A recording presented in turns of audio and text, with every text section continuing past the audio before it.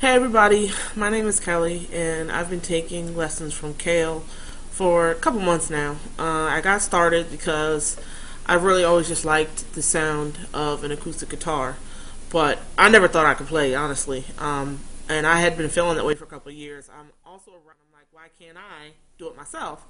So basically, I really got up the courage to just do some research, looked around to see what kind of prices were out there, what kind of instructors were out there, if people could come to my house, if that was possible. So I just, I had some general questions, and I came across Kale's site.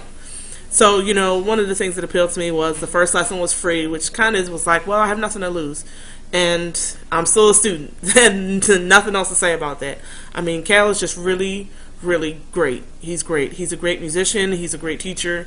And, I mean, I feel more like his pal, more so than a student. But that's really a good thing, because it doesn't make me afraid to ask questions, and it doesn't make me afraid to, know if I do something wrong, he's not going to, oh, you have to do it right. He's just not that type of person at all. So I think the more I work with him, I become even more comfortable to branch out and try something new.